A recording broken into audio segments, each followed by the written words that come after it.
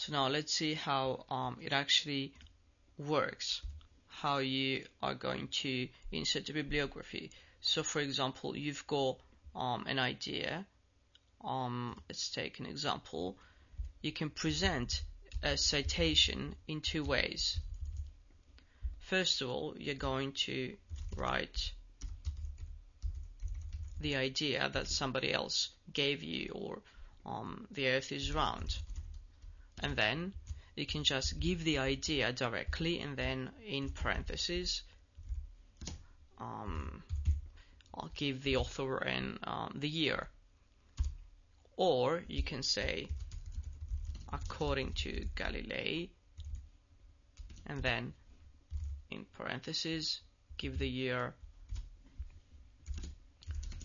the earth is round. So these are two different ways, but they amount to the same thing. In both, it doesn't matter how you write it, it's going to be quite obvious to anyone that this is not your idea and this is Galileo's idea. And then of course, so this is how it appears in the text. This is called the in-text citation. In-text citation. And then, so you've got the in-text citations during the paper, and then you've got the bibliographic section at the end. So once you've decided, let's imagine that you have finished your paper and then you don't know how to present this piece of information. So for example, sometimes you see this, sometimes you see this. This is called the in-text citation format, or sometimes you can even find this. And then the reader has to go to the number 1 in the most usually into the bibliographic section and find what 1 stands for, and it's going to be Galileo's Galilei 1658, etc. So this should not concern you during the writing mode of a paper. So you have to understand that there are two different things. There is the writing of a paper and there is the formatting of the paper. You should not worry about formatting during your writing. So with a software like Zotero, you just insert this piece of information and then you're going to apply a new style that is going to be like this or like this or like this.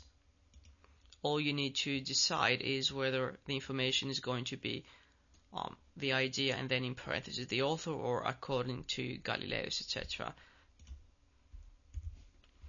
So there you go, and then you can have, so this is the bibliographic section. So you can get that one here goes to Lawrence 2010, etc., etc. See the paper here. So when it has to do with bibliography, you can see that the data is not disordered. So for example, unordered, sorry. So you can see that for all four references, you've got the author, comma, the name of the book, dot, or full stop, space. This must be the publisher, and then comma, space, and the year. Again, because the reader has to be able to retrieve the information in the bibliography quite easily. So if the year is here for the first one, and then the year comes here, then the year comes, let's say here, and then here, it is quite painstaking for the reader to every time understand where to find the information. So you have to make it the easiest possible to the reader. And this is why we have to have a uniform bibliographic format.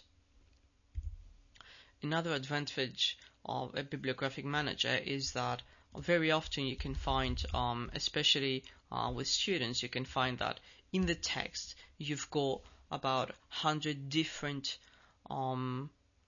distinct in-text citations.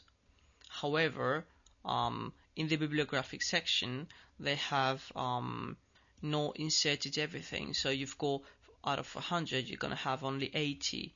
So they're going to be about 20 citations, in-text citations here, that do not correspond to anything. So the reader is not supposed, and imagine if you don't have something like this, but the in-text citation format is like this, and then you go to 4 and you have no idea what 4 stands for if it's something like this.